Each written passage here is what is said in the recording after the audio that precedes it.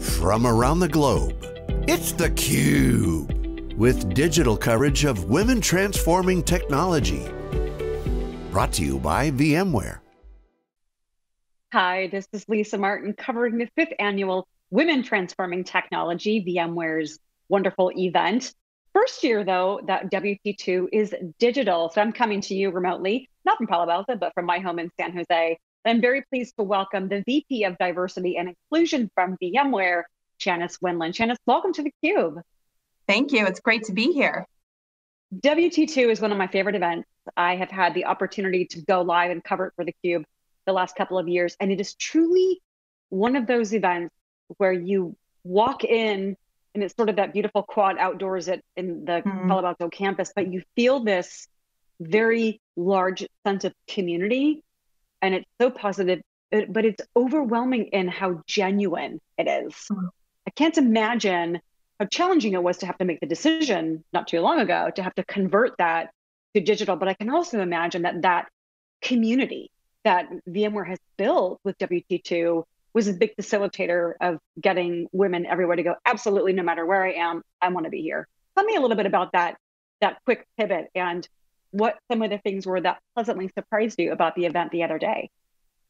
Yeah, so I think we were watching, obviously, the news, and we decided probably a little bit earlier than other conferences did to make the move to virtual so that we could really spend the time to really plan it and make it special. So I'm so pleased with how the event turned out. As you know, it's usually a smaller event of 550 women in person. And this year we were able to have over 5,000 attendees, which is fantastic. And I still felt this amazing energy from the conference.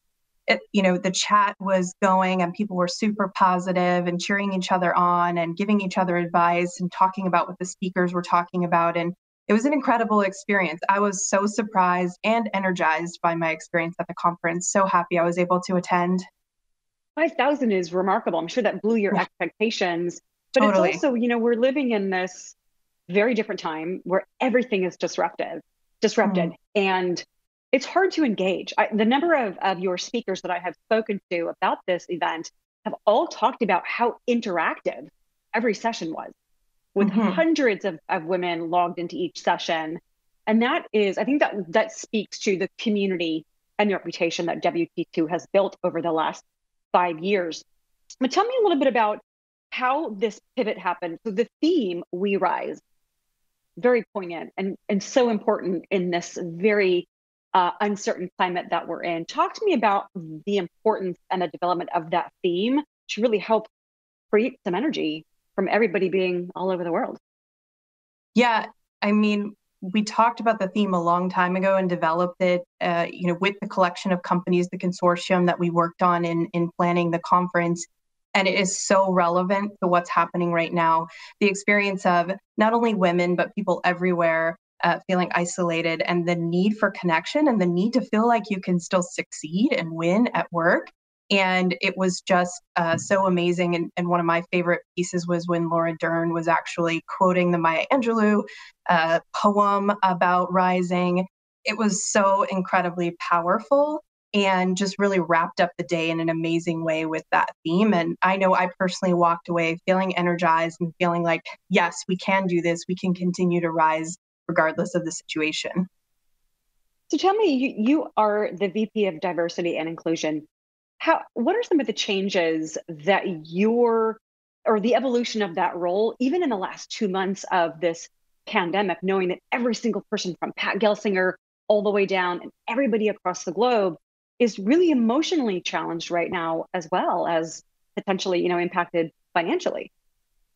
Yeah, I think it's just been super important to talk about empathy and leadership and supporting our employees. And I think it's truly given leaders and managers and employees a totally different perspective on what that means right now.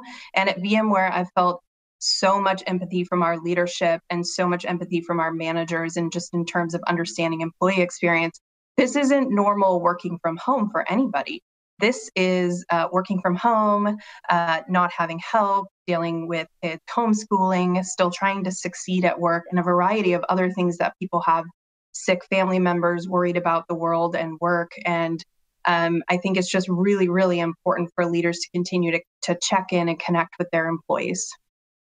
Empathy is so important, and I'm glad that you mentioned that, because when we talk to the C-suite or executives, I was talking to some of the other speakers earlier this morning who helped develop women to be in leadership positions. And instead of asking, what are some of the characteristics that you can identify if this person is on a C-suite path, I always want to understand what are the hard and soft skills. And I never like the word soft. I really should thesaurus it up, because empathy is one of those. But it's something now that I think is not only is important, it's also contagious.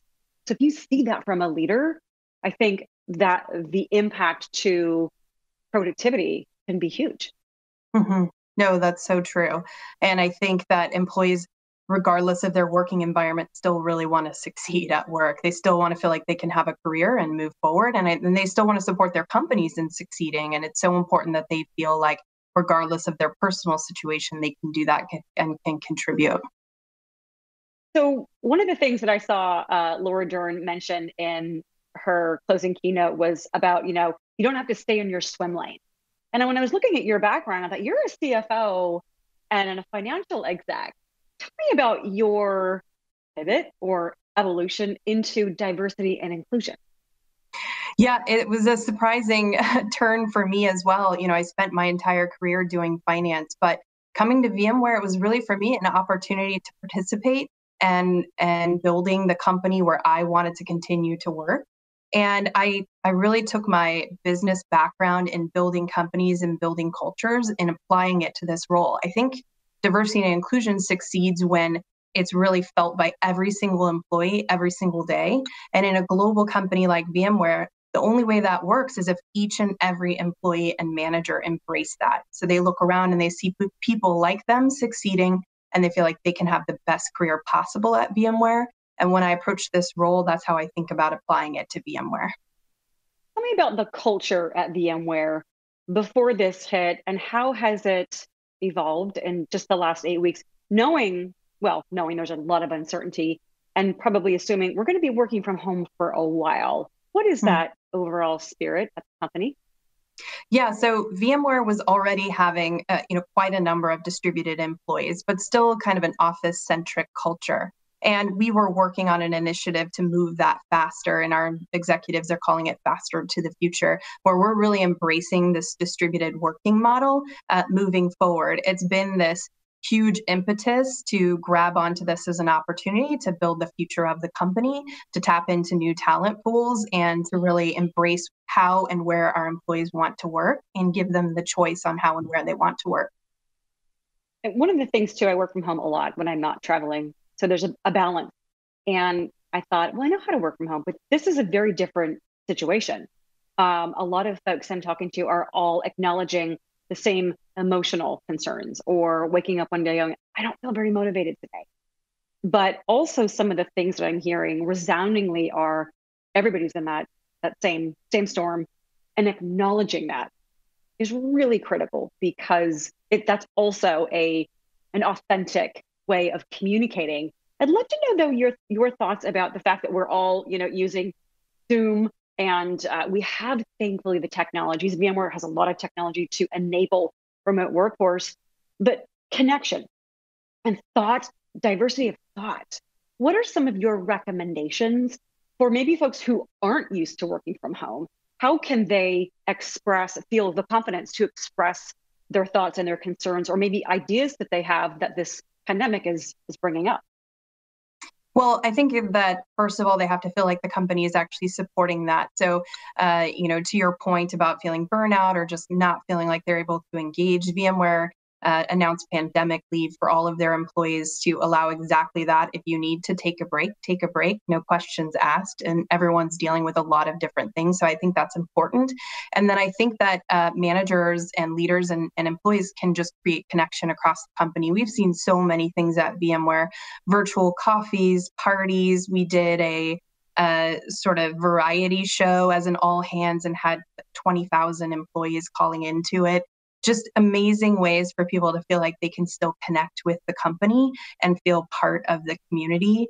But I think we also have to be empathetic to Zoom fatigue, which is great technology, but trying to be on video all the time and on can be difficult for people. And so really just staying in touch with people and being honest about where we are, I think is really important for everybody. So WTT number 5, first time virtual, but huge success, massive amounts of people, 5,000 or so. As you look forward, we know VMworld, huge event, theCUBE has been there for many years, is going to be digital this year. So we're also kind of anticipating, we're not going to have these in-person events for, who knows, maybe it's a year or more. Are you already looking out to WT2, the 6th annual, knowing confidently we can do this virtually? But what are your thoughts kind of looking forward next year based on the community sense that you saw and felt the other day? Yeah, so I think there's so much special about the in-person event. You mentioned this at the beginning, this smaller group of women able to connect and really build that in-person community made the event so special, yet it was so incredibly successful, as a virtual event. As an example, sitting and just watching Laura Dern and Catherine Finney one-to-one essentially was an amazing experience for me. It felt like I was there with them just having a conversation, which was so cool. And so I think we're really considering how we can continue to have that virtual community, but offer that in-person experience. And we haven't entirely figured that out, but it's definitely something top of mind for us. That participation, that broad community, continuing to build that is going to be so important. The inclusion piece just struck me when you were talking about, everybody, and I saw lots of comments on Twitter. Everybody loved Catherine Finney and Laura Dern. But one of the things that I find comforting in this time is doing this job from my home office in San Jose, but even watching the local newscasters or the national newscasters at home, everyone is in the same storm. There is a sense of, I would say, inclusion in that seeing, a recent Oscar winner, Laura Dern, at her home, just sort of, I don't want to say levels the playing field, but it's a connection point that we probably wouldn't have had with her had things been like they were last year. Totally, and just the opportunity to chat with her virtually and feel like, yeah, it's very, very connected because we're just right next to each other, even though we really weren't. It is truly special and does make you feel and remember that everyone is in the same boat. So one thing that I'm thinking about with your background, being a finance expert, is that helpful to you in your role? Because there's so much financial uncertainty right now, right? We hear all of that on the news. It's always so negative. Does that give you a kind of a different basis by which to help evolve the diversity and inclusion program at VMware, understanding that employees have concerns about finances, parents have concerns about finances? Tell me a little bit about that experience that you have in this new role and how maybe in this current situation, they're dovetailing together. Yeah, I think it's really around being metrics driven and ensuring that we're using data to inform decisions about programs we build and how we talk to leaders and teams. That my finance background and really understanding data and numbers has helped me in this role tremendously. And I think you're right.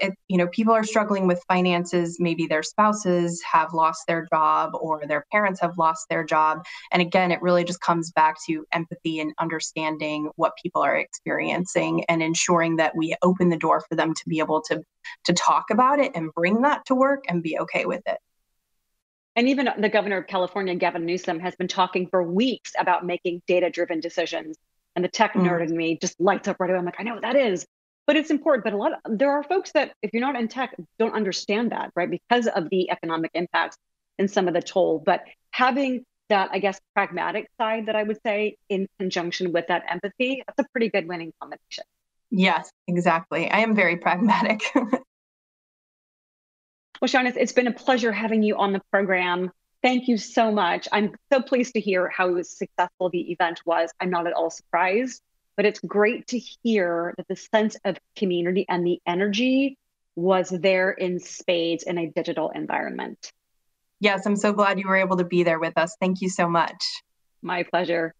For Shanis, I'm Lisa Martin. You've been watching theCUBE's coverage of the digital Women Transforming Technology event. We thank you for your time. We'll see you soon.